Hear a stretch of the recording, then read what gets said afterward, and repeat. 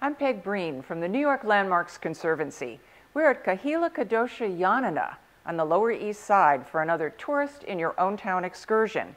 It's the only Romaniote synagogue in the Western Hemisphere.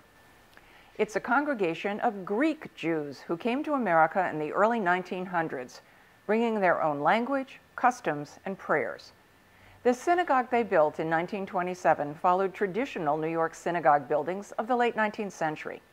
Its brick and cast stone facade uses elements from both classical and Moorish traditions, semicircular keyed arches of the second-story windows, and a cusped arch motif around the main entrance.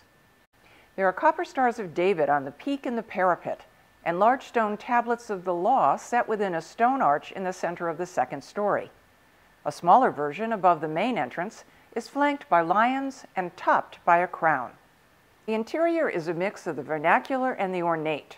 Pressed tin ceilings show the building's modest origins. But the stained glass windows contain Jewish symbols. The traditional eternal light is surrounded by memorial lamps. There are other traditional memorial plaques, and the founders and donors are remembered on tablets above the entrance. But the second floor of the synagogue commemorates the larger story of the history of Greek Jews and serves as a mother synagogue for Romaniotes throughout the world. Tradition says that Jews arrived in Ionnina fleeing a boat which capsized off the western coast of Greece shortly after 70 AD. They were being transported to Rome to become slaves.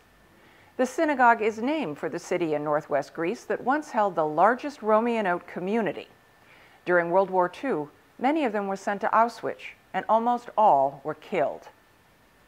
Photos and exhibits here keep the memory of the Greek Holocaust alive. The synagogue also publishes an online newspaper that combines articles on history with news of Greek Jews today. It reaches thousands of Romaniotes around the world.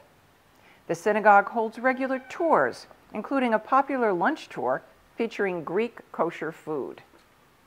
The synagogue has been restored in recent years to look as close as possible to how it looked when it opened in 1927. This is an amazing congregation with a history that deserves to be known and honored, but it's also a vibrant part of life on the Lower East Side today.